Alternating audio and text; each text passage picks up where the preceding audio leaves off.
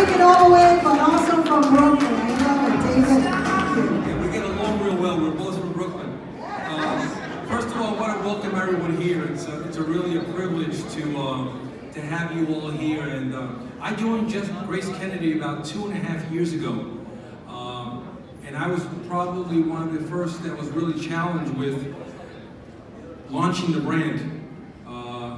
Really, Andres, I guess our category manager has taken it to another level, but La Fe for the last 50 years has been a staple, not only in New York, but across the Northeast and Southeast. And I know in my family growing up here in New York, we all knew La Fe. So when I had the opportunity to come here and work for GraceKennedy and work for a brand like La Fe, it's something that I understood. I understood the food, the arroz con gandules, los pasteles, all of those good things that we love to eat.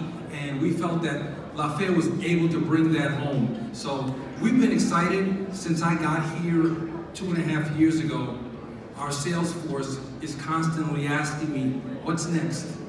When are we going to make this to the next level? There's a lot of pride in the brand and what it represents, not only for us as a company, but us as a culture. And that was very important to us. And tonight is not the end. It's the beginning of taking La Fe to the next level.